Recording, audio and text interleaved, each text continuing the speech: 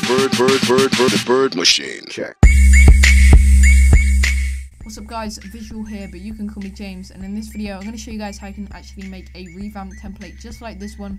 So it's really nice to show off your work, obviously your headers, banners, logos. It really depends on what you've obviously created, but you can obviously change this tutorial. If you're making a YouTube banner, you can add that in, but I'm going to show you how to do this with a header and a logo.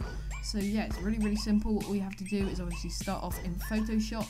You want to go to File, New, and this will open up the document page, and all you want to do is make the width 1280 and the height 720 and have the resolution as 200. It really depends on obviously your computer if you want to bump up the resolution or lower it. It really depends, but I'm going to keep mine at 200. Once you've done that, just hit OK, and this should make a blank white document.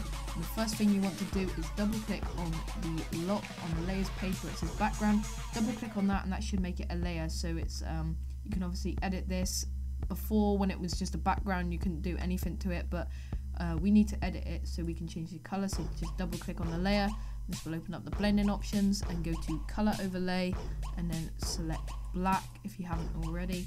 Just hit OK and OK again, and you should have a black background. So that's really simple, and all you have to do now is drag in your header. So I'm going to use this old header I made for Mystic, and it should cover up the whole screen size. So all you want to do is, while holding shift, you want to lower it down a bit to make sure it's a bit smaller.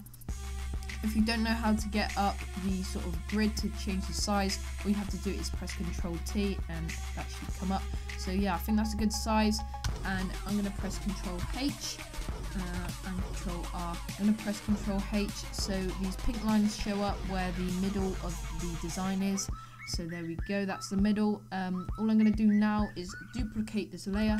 So I'm going to duplicate the header, and it should say header copy or whatever you named it as. Then right click it and go to rasterize layer, and make sure you do that on both of them. So once you've rasterized both of the layers, drag the header copy down, and all you want to do now is press Ctrl T. You might want to zoom out for this. To zoom out, all it is Control and then minus. So once you've zoomed out, just make the background layer a bit bigger. So yeah, there we go, I think that's good. And now what I want to do is go to filter, blur, and then Gaussian blur, and I keep my radius pixels at 8.4, but you guys can do whatever you want. It really depends on your design. So I'm going to go back to 8.4 and hit OK. And now this is where the black background comes in. What I'm going to do now is lower the opacity on this. So I'm just going to lower it to around about, I reckon 28%. I think that looks good. So once you've done that, you have completed the header sort of part of it, and now what you want to do is drag in your logo if you do have one. You might just have a header, it really depends, or you might just have a YouTube banner, but this is just how to obviously showcase it. So I'm just going to make this a bit smaller. There we go, I think that looks good. Zoom back in, and all I want to do now is add a layer style to the logo and header. So to do this, just double click on the layer, and this will open up the blending options once again, and all I'm going to do is add a drop shadow. So this is the preset drop shadow, just keep it as it is normally, and do the same with the logo. So just add a drop shadow, and this should obviously make them stand out a little bit more. Once you've done that, just go to the text tool and you can start creating the text. So this is where you can change it to whatever you guys want, but this is just what I do, and this is my personal preference. So I'm just going to click on the text tool, and the font I'm using is Nexa bold, so I'll leave a link to that in the description below. So I'm just going to put Mystic, header and logo. But you guys can put obviously whatever you want, and I'm just going to keep this at this size just to make it a bit quicker, and I'm going to center that there, and I'm going to also make another one. It's going to say designed by Visual. Sorry if you can hear my keyboard tapping as well. Designed by Visual. Make that a bit smaller, and then center that as well. And the last step that I do to this is obviously make a little description in the bottom corner where it says like what you see, feel free to contact me via Twitter, and then I put my Twitter for any design related inquiries. I will leave a link to this template. If we can get I say around about 20 likes on this video, I will give you guys a template to this, so you obviously won't have to go through the whole tutorial and try and do it, you'll just have the template. So if we can get 20 likes on this video, I'll give you guys that template. So yeah, I'm going to go back to the design, and I'm just going to type what I did there. I don't know what I put. Like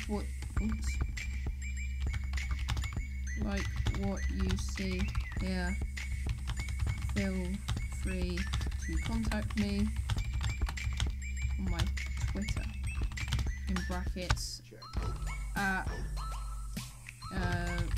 VisualJDaniels. I'm going to make this a bit bigger so it's obviously readable, and there we go. Just make sure it's centered with the pink line, so there we go.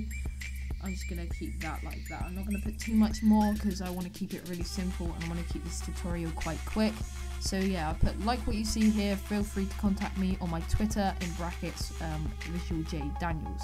So yeah, that's really about it. You can add a layer style to these if you wish. I'm just going to add a clean white layer style. So if I can find one that I like, I'm just going to add that.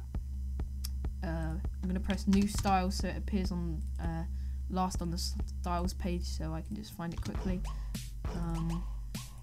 Styles, and yeah, there we go. If you do want this layer style, I think it is in my layer styles pack, and I'll leave a link to that in the description below. It's completely free to download. So yeah, I hope you guys do enjoy this video.